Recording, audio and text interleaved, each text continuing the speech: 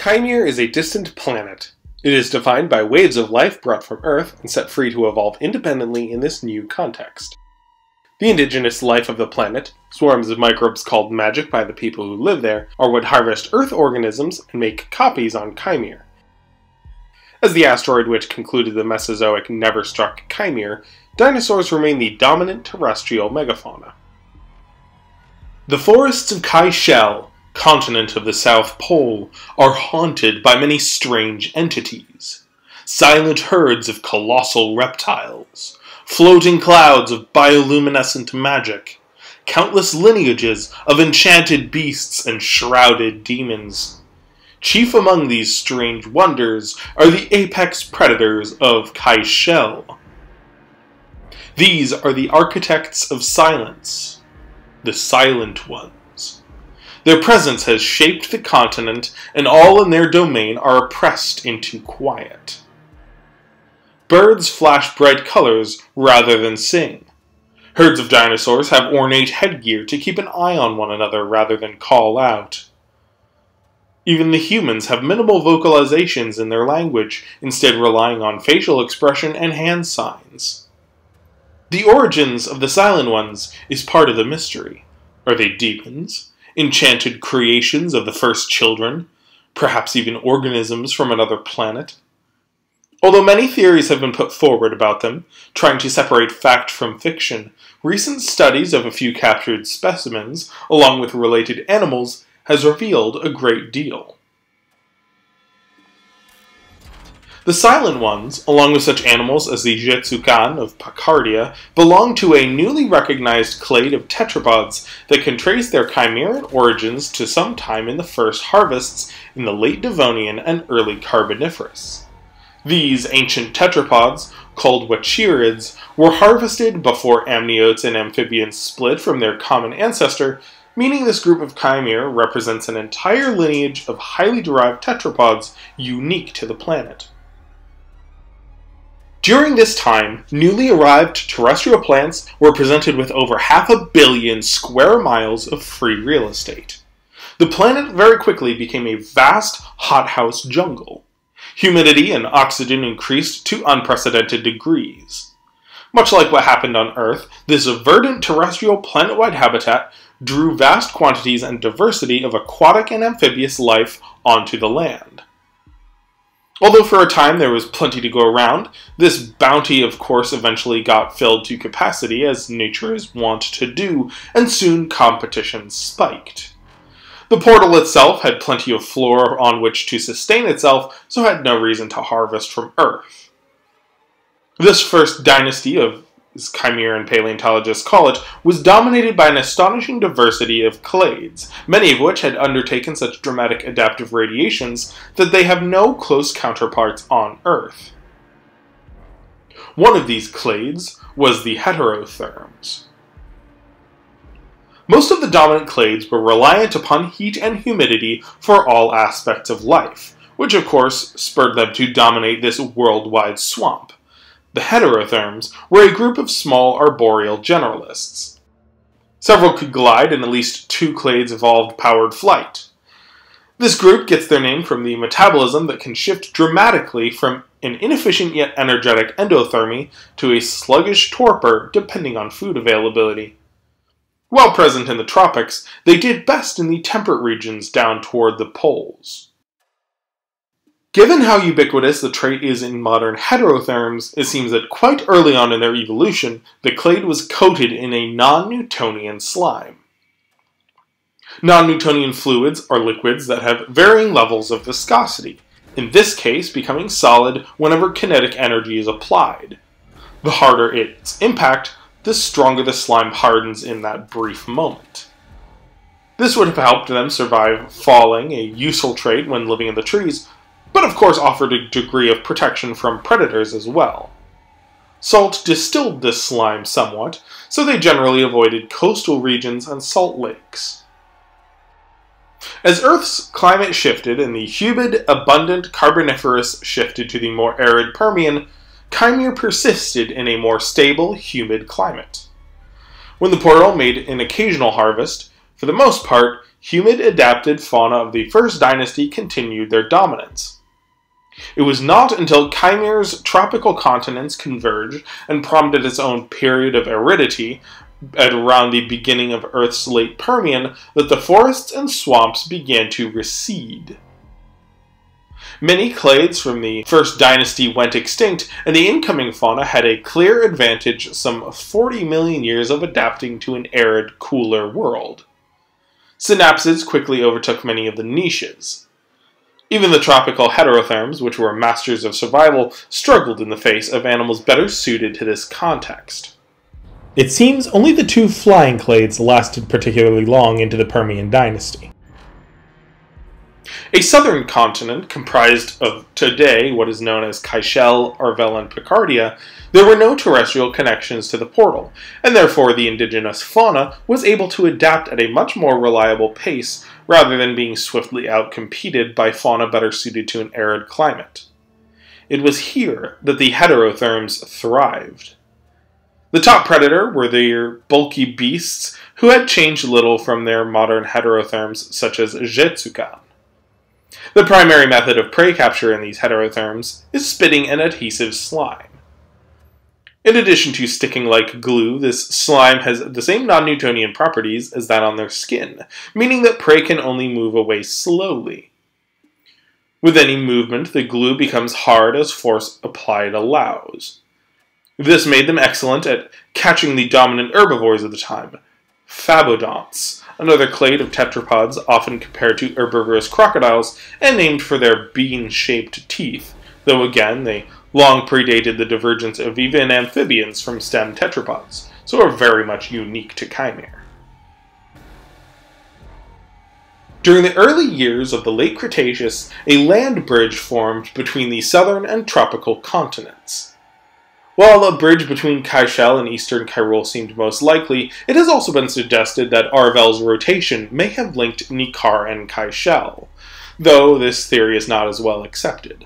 Whatever the origin, this biotic interchange largely favored temperate fauna entering Kaishel and Arvel, though the eastern half of Kyrule is so poorly studied that naturalists speculate there may be some discovered there. While this invasion of mammals and dinosaurs pushed the phabodonts to the brink of extinction, heterotherms persisted as mesopredators under the rule of giant theropods. It is not known if they were coelurosaurs, carcharodontosaurs, or megalosaurs, but whatever they were the top predator of Kaishel for many millions of years. The continent underwent an extinction event around 40 million years ago.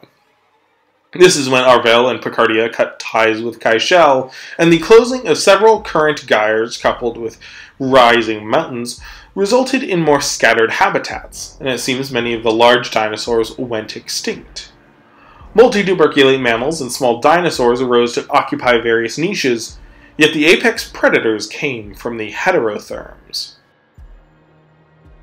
A lineage of blind heterotherms, once gliders but now arboreal that hunted by echolocation, was given the name xenosimians by the assembly. These nocturnal hunters were present in many basic aspects all the way back to the first dynasty. In an evolutionary blink of an eye, an adaptive radiation saw a few genera become an entire order of arboreal and cursorial predators. From this stock, the genus Xenospiritus overtook their large cousins and spread throughout the continent. Coasts were still safe, as this clade of heterotherms is especially wary of salt, and therefore became a haven to any animal which made any noise. Within the continental interior, however, the dominion of Xenospiritus hemacementum is absolute. The Platin, native peoples of Kaishel, do not have a spoken language of their own. In their silent language of hand signs, they call these creatures many things.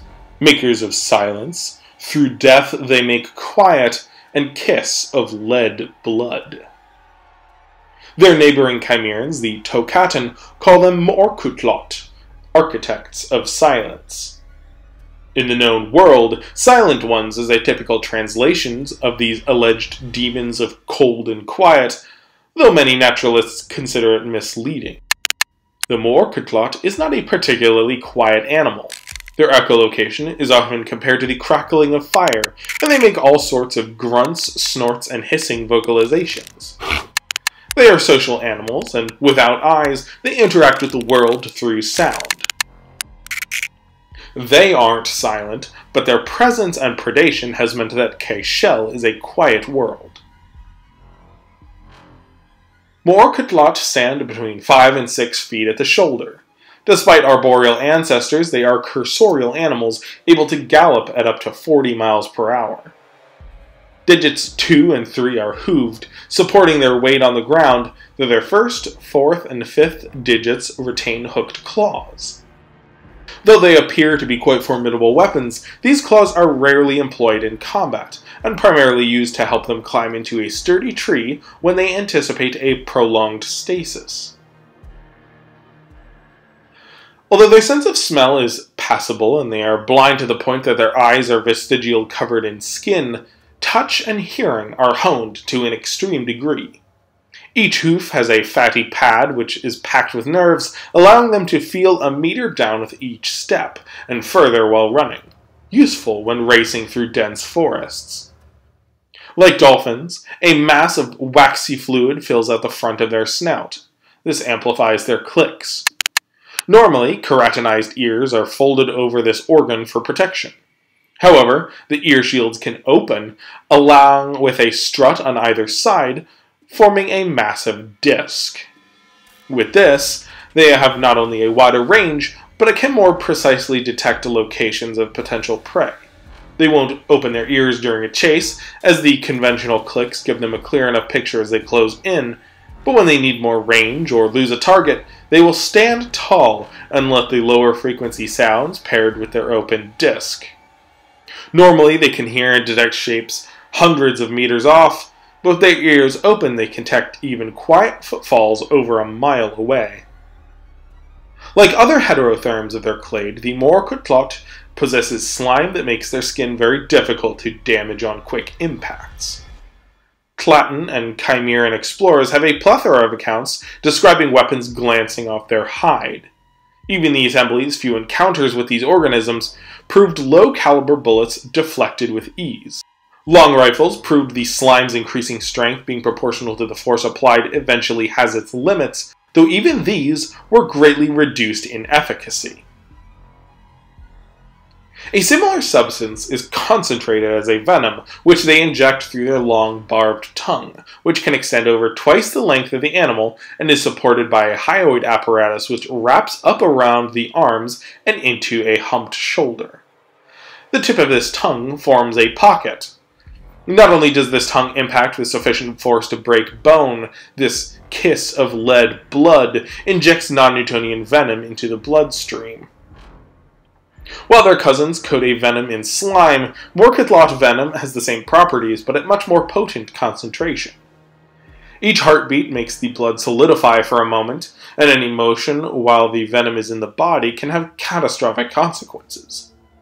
As detailed in Haunted Legacy, victims the size of a person can die in a few agonizing seconds, with each motion locking and rupturing vessels and muscles, and the moment it reaches the heart, only a few cycles of the heart solidifying after a beat is all it takes to kill. The metabolism of Moørkutlot represent an extreme within the clade. When there is no food and no sound guiding them toward prey, they become extremely sluggish.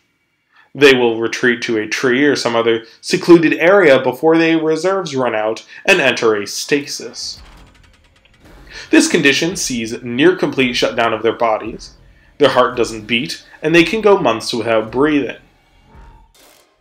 They can live for centuries, though, as adults, a majority of this time is spent in stasis, so such a statement on their lifespan is misleading. It takes significant noise to awaken a Moørkutlot from stasis, but their most confident source to wake up is the lilting cry of another silent one. They charge toward this dinner bell even miles away. At this pace, their metabolism is on fumes from whatever their previous meal was, and they will gorge themselves on whatever prey is spotted along with any of their kin slain in the attempt. If they burn through their reserves before arrival, or the prey manages to fend them off long enough, they sometimes perish from overexertion. Fortunately for the Moørkutlot, even prey weighing several tons will eventually succumb as long as they inject enough venom, and once they do, there will be a great feast. Their jaws have been compared to sharks like the great white and tiger, and for good reason. Their bite is astonishingly powerful, their teeth readily shed and are continuously sharp and serrated, and their jaws strike a surprising balance of flexibility and power. When hunting small prey, they simply use their tongue for capture and swallow, but against large game, these flexible and slicing jaws are perfect for rapid bulk feeding. When utilizing the same resources, slow metabolism or ectothermic predators like a crocodile can support a much higher population of slower going but much larger predators than one with a fast metabolism like a lion. But endothermic predators often dominate because they have more energy. Unfortunately, endothermic predators need a lot of prey, so they often struggle in harsh environs. As a heterotherm, and an extreme representative of this metabolism, the Moørkutlot make the best of both worlds. They grow fast and have lots of energy when the resources allow, but can endure tough conditions with the best of them, sometimes going years without a meal. While they have complex brains, their intelligence is almost entirely devoted to motion, balance, and auditory processing. Everything about them is specialized for efficiency. This extends to their reproduction. When capacity allows, they can have many offspring, often mating and laying dozens of slime-encased eggs when a large kill is made, but they only feed and grow when resources allow, and starvation only leads to pause, not death. It is this quality, not their serrated teeth or non-Newtonian venom, which has led to their overwhelming dominance over the continent. Other predators are stronger, faster, larger, or better armed, but the Moørkutlot can rapidly fill their niche to capacity, and if there's not enough to go around, it's no bother to wait until the situation shifts back in their favor. For all these formidable traits, the Moørkutlot is not without weakness: salt. Like all heterotherms, their slime deteriorates when contacted with salt.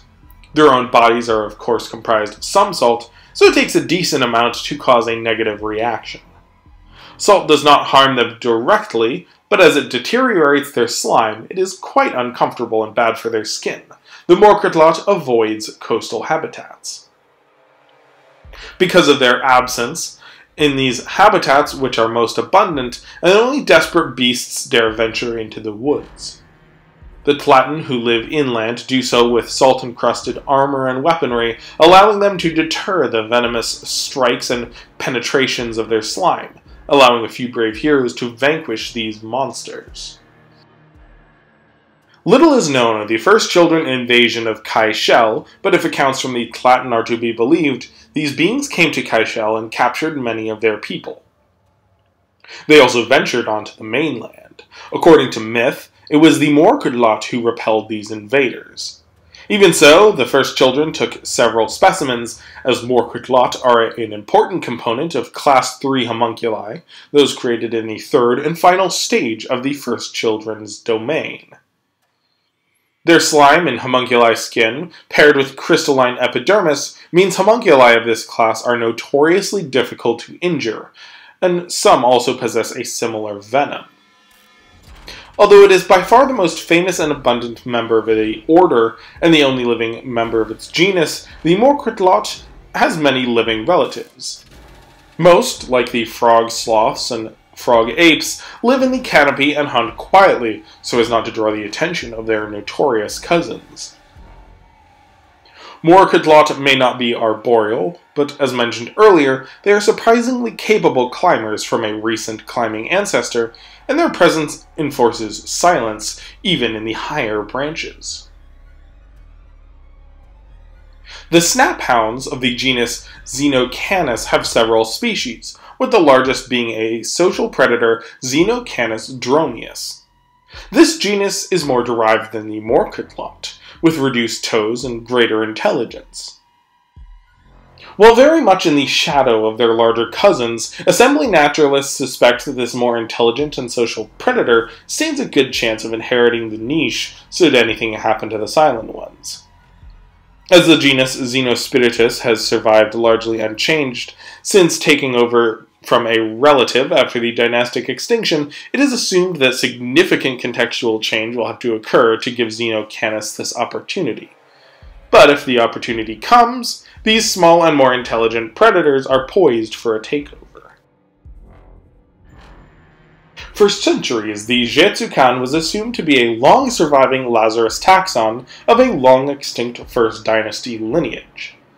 Their order is called Pituituvera, as there are as many as a dozen species in their branch of heterotherms in Kaishel, and rumors of some in the hinterlands of both Kyrule and Arvel. This more basal order has proven to be quite widespread, diverse, and surprisingly successful. In fact, the interior Kaishel around the poles is a vast desert dotted with glaciers. As it was once part of Whalehaven Bay, much of it is a salt flat and therefore inhospitable to the silent ones. It is here that a large Pituitveran, Arctobufo, is the top predator and largest known heterotherm. Their slime is under a layer of tough skin, giving them impact benefits without deteriorating from both the salt flats below and from saline onshore winds. They do not spit slime, although their bite has the same venom. They can kill with brute force, but often prefer to bite and retreat, letting their prey to succumb to toxins, shock, and blood loss. Most of their prey are migrating fauna heading to the seasonally abundant Gulf Coast forests, then back to warmer continental shores further north during winter. Arctobufo often only makes 2 or 3 kills a year, one on their way to the Gulf Coast and once on the way back, and much of their lives are spent in stasis. This lifestyle of bulk feeding twice a year and enduring the rest is a gift of their strange metabolism. While all Pituitverans have a degree of color change capacities, the chromatophore-dense skin of Arctobufo and its family are especially adaptable. Normally, they spend their days in a dull gray or white, depending on the environment, but when hunting or displaying, they often show radiant displays of pulsating patterns. Especially when confronting prey like dinosaurs that have keen vision, this can be disorienting and even stunning, long enough that they can land a killing bite. When choosing a mate, which often takes place in the few times of the year where there is abundant food, males will try to make their opponents surrender to nausea with neon flashes, while females find attractive from indirect angles at a safer distance. They have also been observed to mimic colors in their environment out of boredom. The Tlatons say they are made of stone which fell from the tips of aurora lights, which is why in the Winter Lights dance, any Arctobufo not in stasis seem mesmerized, staring up at the lights from whence they came with the same hues of dark sky and green or violet stripes dancing along their bodies. Although the beaches, coastal forests, and fern prairies of Kaishel are crowded and boisterous, packed with many strange yet fundamentally familiar beasts, the interior of Kaishel is defined by silence from the dominion of the first creatures to call Kaimere home. Some newly arrived fauna like caribou are thriving, since there aren't many beasts and large noisy herds, so there is very little competition. But like other newcomers who think they struck ecological gold, it is assumed that eventually the loud ones will all be hunted down, and caribou will follow all other beasts of Kaishel in a terrifying quiet enforced by the Moørkutlot, tyrant spirits of the silent forest. Cheers to Ian for sponsoring this episode. As some of you may have guessed, the Silent Ones were inspired by the future predators of primeval. When I first saw this show back in high school, these formidable speculative hunters from a bleak future were fascinating to me. When I first made their analogs in Kaimere over a decade ago, they were homunculi, monstrous fusions of man and bat. Over time, I found it to be more compelling to make theirs a natural origin. Something that would seem very alien, yet in truth are among the most ancient residents of Kaimere, and so maybe unfamiliar to us, hardly alien in a world they were among the first to call home. Similar blind and audio-focused hunters, presumably also inspired by either the future Predator or its predecessor Dougal Dixon's Night Stalker, have become an exciting trope in science fiction, such as A Quiet Place and The Silence. I debuted the Moørkutlot in my second anthology, Songs of the Inland Sea. Won't spoil anything, but man was it fun to have in their introduction. They will also play a fun role in the third anthology, Whispers from Beyond the Known World, but more on that later. Thanks again to Ian, to my Patreon patrons for your continued support, and thank you so much for watching. Stay fantastic, everyone. Cheers, folks!